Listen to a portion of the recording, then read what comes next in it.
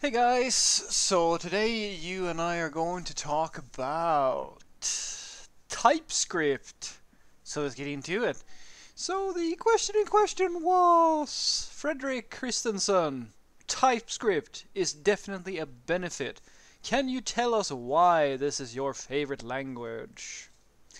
Well, I'm glad that you asked. So, this question was posted on one of the videos that I made about should people learn Rust basically, or should you learn Rust as a web developer? And I've, to spoil the fun for you, basically answered that no, if you're looking for a job at this point in time, Rust is pretty pointless. But in the same breath, I say that I love Rust a lot, and I count Rust as one of my two favorite programming languages, TypeScript being the other one.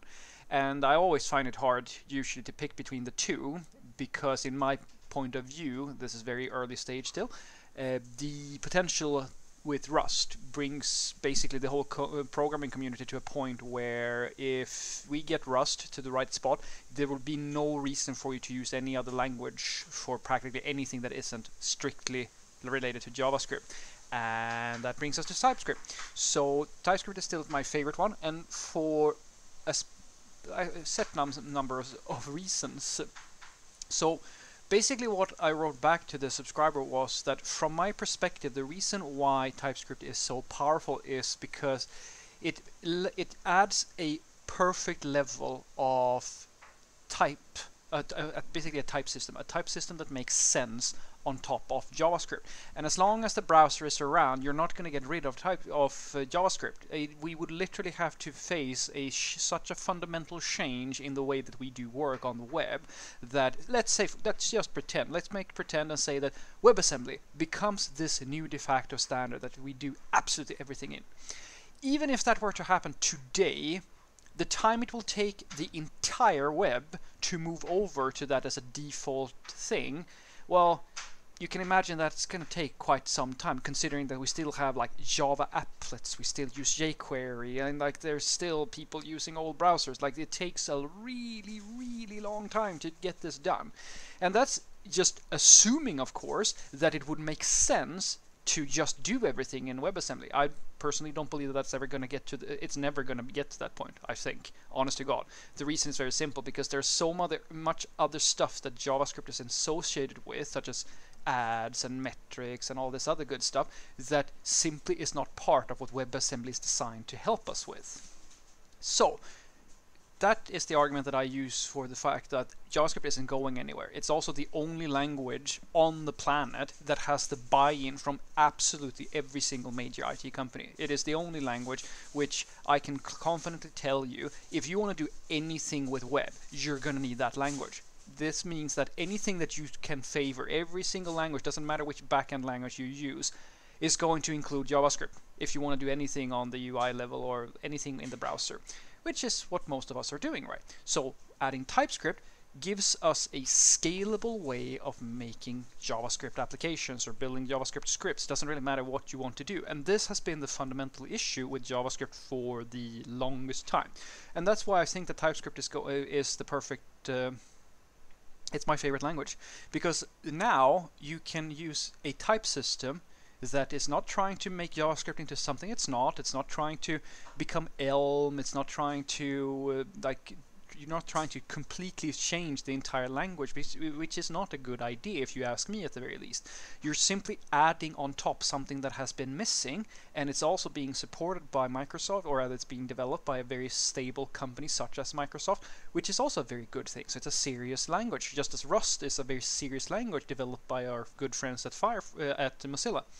So that brings us to why I think why I personally feel like, honest to God, it's been so many times where I've felt that it's kind of boring that I don't get to do more things in, say, Rust, because the fact of the matter is that it's always going to be easier for me to do it in TypeScript. It's always going to go faster. It's always going to... It's the same thing with practically any type of development. Now, of course, I'm going to be a little bit honest here, and we have to factor in how comfortable you feel with things. But I mean, I used to be a Java developer, and you did PHP before that. I've done in other languages, and I always come back to the same thing. If I'm going to do a normal web application of any type of thing, even if it's a script, I don't like. Why would I use anything else? I can basically just. I mean, the one argument you could give me is that sure, Python is, if you're gonna do shell scripts, stuff like that, then Python is a very good thing because you don't have to install that extra dependency. But usually I have Node installed on my laptop and stuff like that, and JavaScript has so many libraries that I kind of just default to it. That's of course my personal thing. But if we're gonna talk more objective points, I would say that from a community perspective, from a hiring perspective, like getting people who know JavaScript, education, we're talking about like just learning resources. How do you learn how to use this language?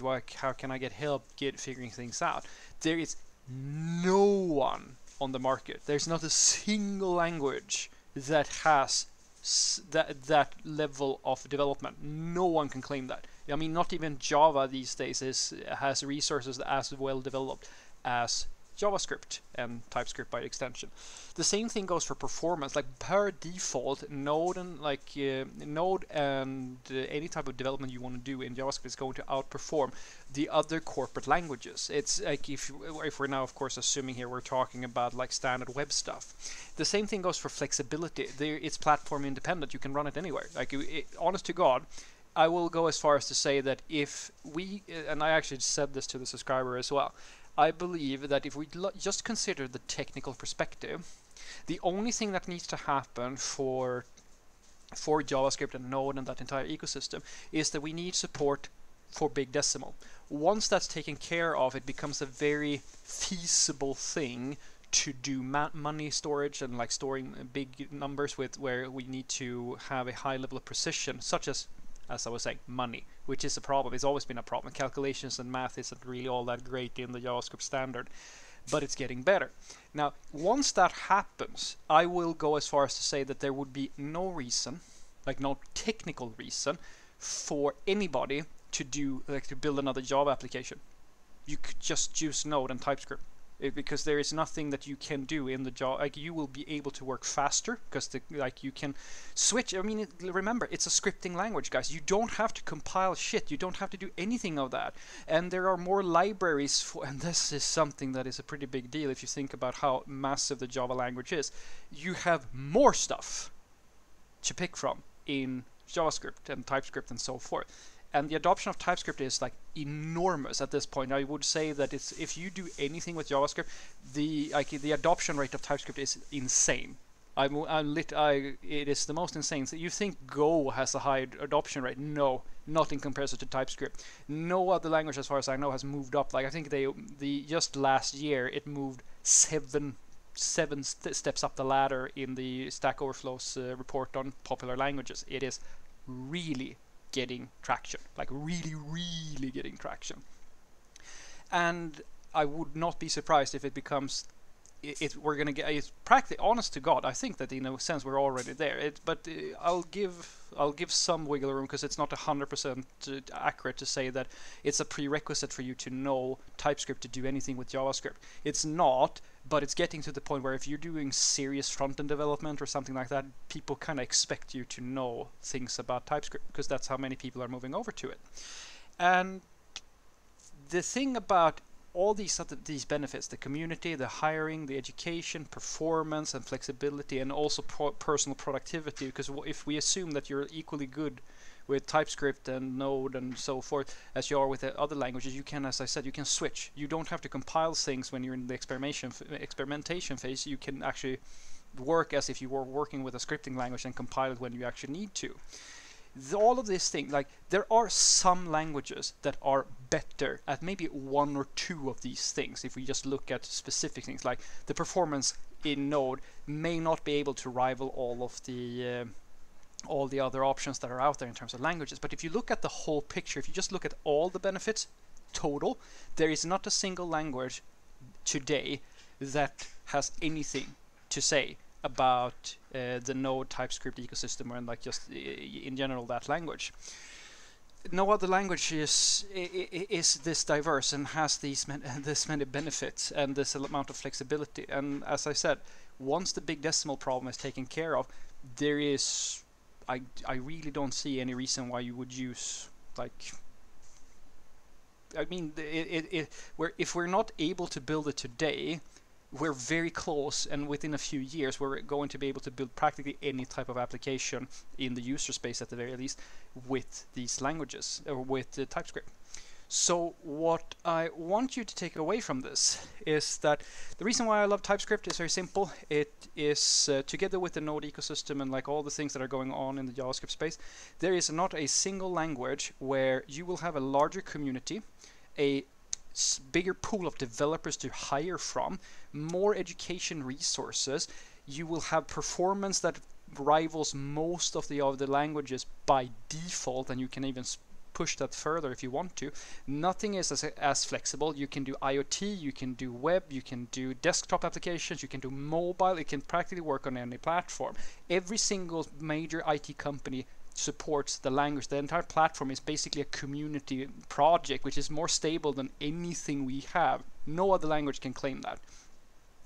And the personal productivity is sky high once you get into the ecosystem. There are things that are bad for sure, but these are, I think, some monstrous benefits that no other language really. I mean, you can tick a few boxes from this list in other languages, but no other language is going to tick all of them. It's just JavaScript and TypeScript and Node that can do all of this. And that's why I think that once the problem of money calculations and so forth is taken care of, the only remaining issue is that the processes and the way we do work in the JavaScript ecosystem and with TypeScript, it needs to mature. And that's what we need. That's why TypeScript is so important, because before we didn't have a way to actually get to a scalable application structure with just JavaScript.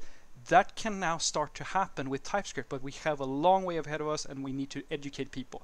If you want to educate yourself, go and look at what Java and C# and these traditional corporate languages are doing, because if we can get even half of their processes and learnings into the community of JavaScript, TypeScript, and Node and so forth, they're like I will just say it, then there is no reason why TypeScript and Node and so forth won't take over as the default choice for practically all corporate level development. Have a great day.